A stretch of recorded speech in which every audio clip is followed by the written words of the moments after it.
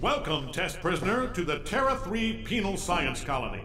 Space criminals, political prisoners, exiled planetary leaders. You're here because the galaxy needed a place to put you, and this is it. So, who is ready to stay here until they die? Now, you already met one another on the hyperdrive over, so let me introduce myself. I'm Cave Johnson. I'm the warden around here.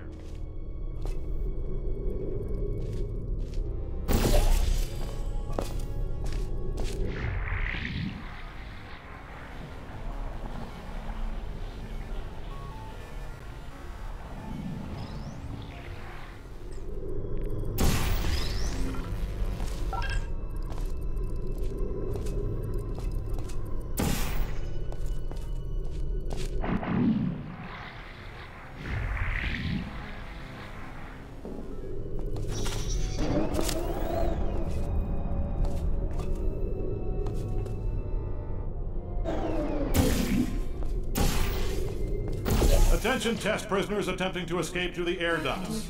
I don't know what nonsense you learned on TV, but in real life, air ducts just go to the air conditioning unit. It's also pretty dusty, so if you've got asthma, chances are you're going to die up there.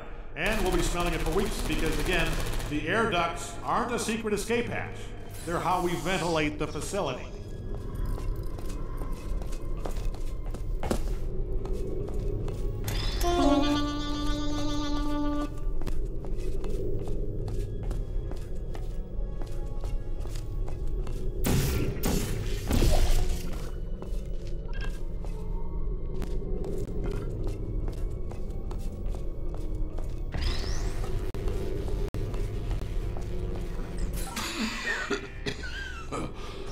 This thing on?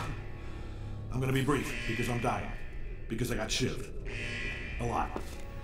I just want to get it on record that using force fields for doors in a space prison is a bad idea. You know, it would have been better regular doors with locks. Locks that don't open when the power goes out. And those blue force fields look good, though. Every time I saw one, I thought, wow, I am in space.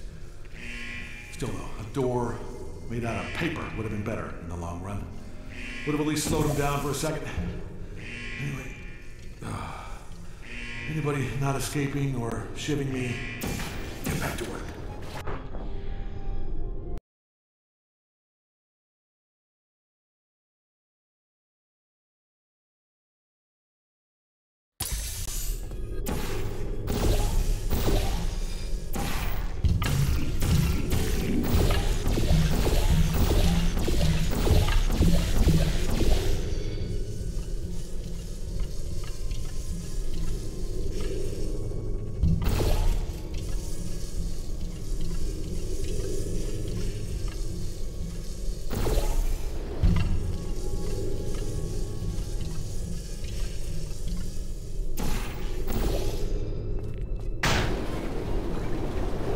Cave here.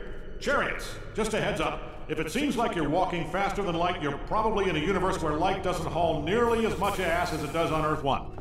The lab boys say if you insist on walking faster than light, you are 100% going to go back in time. How far? Far enough to meet your great-great-grandfather and tell him you're fired. Because guess what? I'll let you finish that thought.